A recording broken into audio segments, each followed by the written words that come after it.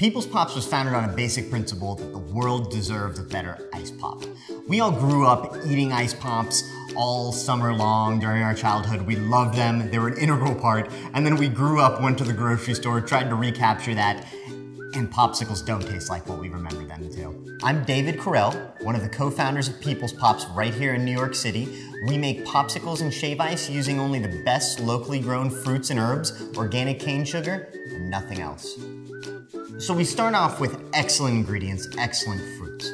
We cook the fruits down, and usually right there and then, it is sweet enough to make into a popsicle. The only difference is when you freeze a popsicle, it kind of dulls some of the sweetness.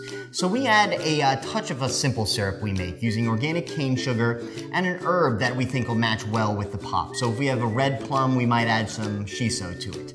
If we have a strawberry, we might add some tarragon.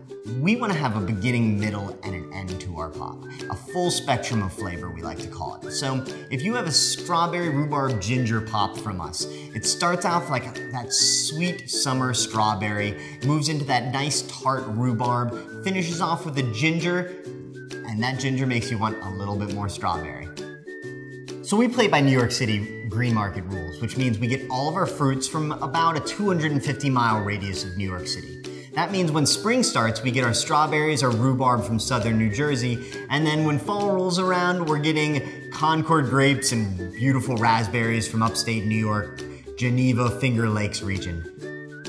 We have 4 stores. We're at markets all around New York City. I like to say during the spring, summer, and fall, we are wherever you would want to be when you want a popsicle. We'll find you. Waterfront, Smorgasburg, the High Line. Really, we try to serve you a pop in a natural habitat while you're walking down the street enjoying a beautiful summer day. It's really amazing to see this today, especially because of our humble beginnings using upside-down Dixie cups. We graduated from that to popsicle molds you would buy at Target, and where we had to pull the popsicles out one by one. And now we have some excellent equipment that we've invested in that freezes the pops fast, pulls the pops quick, and really kind of refocuses us on just using excellent ingredients and back to the basics of what we started out doing.